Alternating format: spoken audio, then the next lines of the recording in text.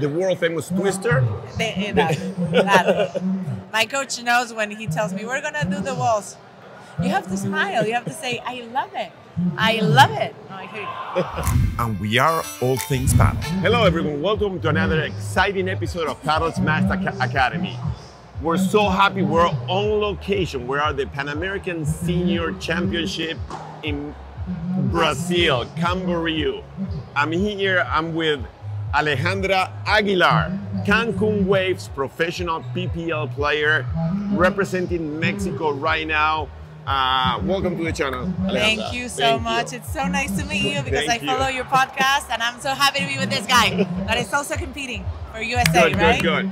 So tell us, how you doing in the podcast? In the tournament, I'm sorry. In the tournament, we won yesterday against Argentina, tiebreaker. Today we won against Brazil, so we're in semifinals already. All right, girl tomorrow, power, baby. Go Mexico! Semifinals tomorrow, 8:30 a.m. Brazil. Okay. Mexico, it's gonna be 5:30 in the morning, I think. Wow. So, who's your partner? Lisette Carrillo. Okay. She's from Chiapas, and we know each other since we were little from tennis. Okay. And we have played all this year together. So. And tell us a little bit about your paddle journey. When did you start it? How did you find out about paddle and all that? Well, I started about a year and a half, a little bit more ago. Friends invited me to las retitas, to like something social. And actually it's funny because they told me, don't let the ball pass you from the net because you have no idea what that is. So when I saw the ball coming from the walls, I was like, what is this? So I just did volleys. I was really good. And then I got hooked, like everybody. Yeah. Became an addiction and I wanted to be better. And I just started training, playing tournaments. But in León, there's not many girls that play. I mean, they play good. They've been developing their game. But I play with guys mostly. And I train, but I wanted to play better. So I started playing tournaments outside of my city.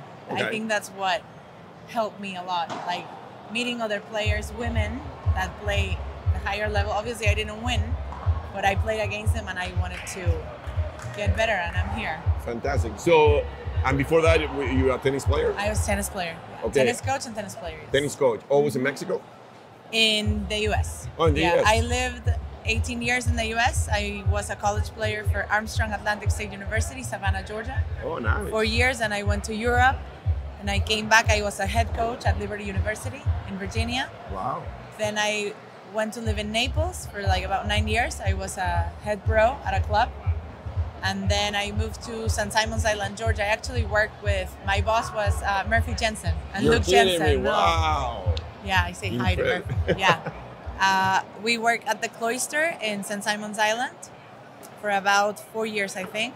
I was a head pro there. And after that, we moved back to Mexico. Good. To León, Guanajuato.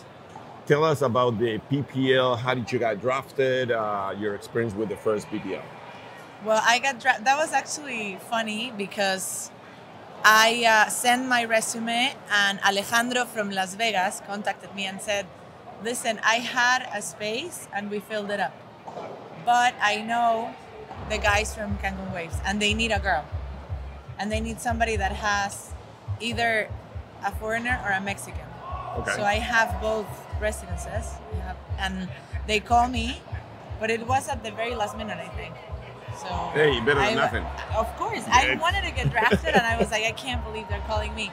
So they said, listen, we need for you to send us a whole match, in video, to send us a video saying blah, blah, blah.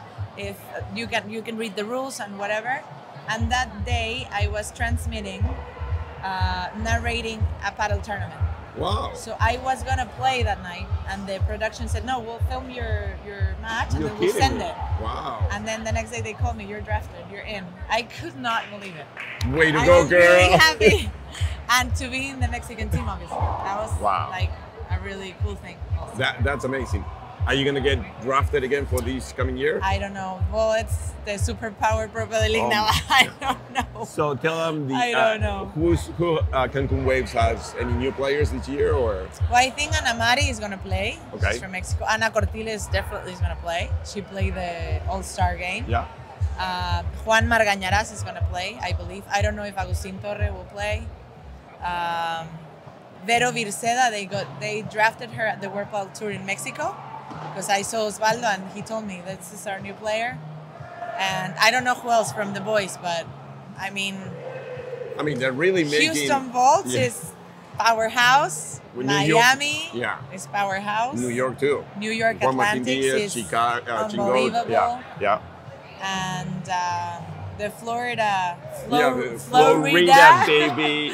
Aranza is going to play in that team, and I'm sure they're going to have amazing players. I mean, it's going to be really cool. Yeah, it's going to be interesting. It's going to be interesting, yes. So where do you see paddle in the U.S. going? Oh, I believe they're doing it the right way. Yeah. I mean, they're building a lot of courts, and I really admire the project of the PPL because I think it's going to create that, I don't know, that view of the people that don't know the game. I think people need to know the game because they get interested in it. Yeah. They need to try it. They need to just go and play because I think sometimes it's like, oh, I don't know the rules. In Mexico, it happened like that in my city. We just have like 2 years in paddle, but people just try it and they get hooked. And then all of a sudden it grows. And there's more clubs, more courts. So I think that's the thing. The people need to go to watch the Pro Padel League to get hooked into paddle. And believe me, it's easy to do it. Let me ask you a personal question here. Now, sure. I've been representing the US, you represented Mexico, and I've seen these guys that they have 30, 40 years of paddle on their background. And you see them a little bit out of shape and all that, but they are outstanding players. Even from Mexico, from Chile, from Argentina. Yes. And, you know, the US is so far behind. How was your experience with Mexico? Because I've seen some absolute incredible Mexican players. Do you feel your level is comparable to the rest of the team or not? Well, I think, actually yesterday we were talking about it with the coach, and we said, I am a coach for strength and conditioning. So I believe I'm not like so talented, but I think if you want to say it like that, when you compensate with good, with good strength and performance, it takes you to another level. So for this competition, the whole year I said, I'm going to prepare physically for this. Yeah, I might not be the most skillful or finesse player, but I think that gives me a little edge, for me. But they're like you said, there's guys that you see them and you're like, they're a little chubby, they might not play. I mean, with their eyes closed, they play the walls. Anything they do is like, they never miss a ball. They never. I mean, their defense is absolutely outstanding. It's incredible. So I think it's just the matter of training and competing. The girls in Mexico that play. I mean, we have Aranza. Aranza is in our team, and she has gone to 15 World Padel Cups. 15. I mean, that's a lot. Yeah. 15 years competing at this level. It's unbelievable. Yeah. So she said, you need hours on the court in competition and hours on the court in training. Yeah. That's all we need. Yeah. I think that's going to come with time. Yeah. We don't have much. We don't have a lot of time, but we're getting older. But I think a year in paddle is like 4 years in tennis, for example. And how many hours you spend on the court? A year. I mean, you have to. It's like the rule of the 10,000 hour. You got to spend those 10,000 hours to master the sport. Exactly. We're way behind, but we're way behind. But I think we're learning, and I think coming to these competitions, it's what we need. Yeah. Because you get measured. Like myself, for example, I said, I want to see other girls in other countries to see in what level I am and what do I need to work for. Yeah. Whatever else I need to do, and this helped me. I mean, I didn't really expect to win because I said Argentina. Oh my God, Argentina! Like you said, they have 60 years of paddle. Yeah. And now that we win the matches, we're like, whoa, we're like right there. Yeah, it is defined by just a few points here and there, but totally. The way they defend. I mean, and you seem a little bit out of shape, these guys or the girls, but they're absolutely incredible how they play. They find the angles. The chiquitas, the lobs, they're like, oh my God, and we're warming up and you think, oh my God, these guys they're done. And start playing paddle and it's like, whoa, what happens here, Yeah, no, so, and it's, I think the hard thing about the tournament, the interesting thing, because it's not hard, the 10-point tiebreaker. Yeah. It could go either way. Yeah. So you need to play like perfect. And also the golden point. The golden point. You know, there has to be a strategy behind it, you know, because exactly. if not... And here is like, I was thinking, you know, all the conditioning I did, it doesn't mean I have to play like perfect. Yeah. Because it doesn't matter. Doesn't matter. Third set, you'll go, well, you know, I'll hit 30 balls in and I'll get them tired. Yeah. If you don't play the tiebreaker good, it's like you're done. Good. So at the end of the interview, we'll go into the golden point questions. Okay. I like that. I like that session. I like that. So, what do you prefer to play, right or left? I prefer left, but I play right now. I prefer left. Okay, interesting. What is your best shot? My best shot, the volley, definitely. Yes. Forehand or backhand volley? Backhand volley. Okay. What is your worst shot? The borranchina. When you have to like turn. Oh, the world famous twister? That. My coach knows when he tells me, we're gonna do the walls. You have to smile. You have to say, I love it. I love it. No, I hate it. But I have to smile. Good. Who's your favorite partner that you love to play with? Favorite partner? We're gonna tag them. Agustín Tapia, no, mentira.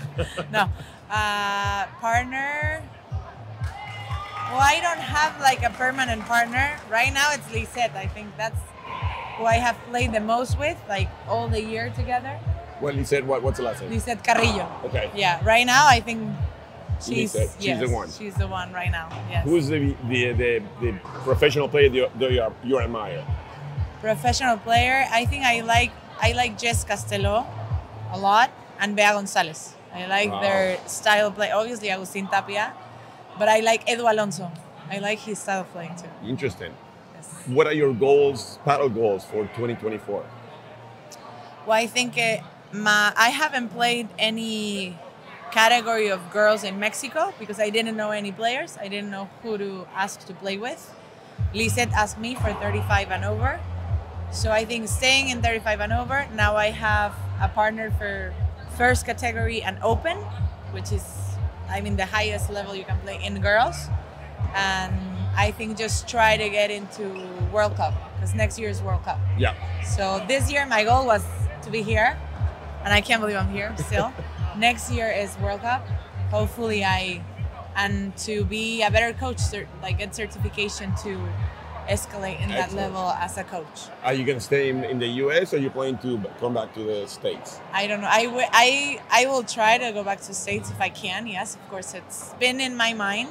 I actually was going back 3 years ago, but COVID hit and then my dad, he passed away. So I wanted to stay in Mexico for my mom, but it's always been in my mind. So we don't know. Good. Yeah.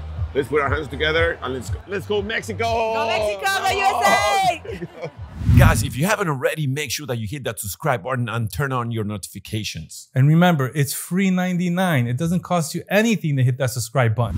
Thanks for tuning in to Paddle Smash Academy. We hope you'll find our videos informative, helpful in improving your game and learning all things paddle. So until next time, keep improving your game. And remember, learn, play, and share.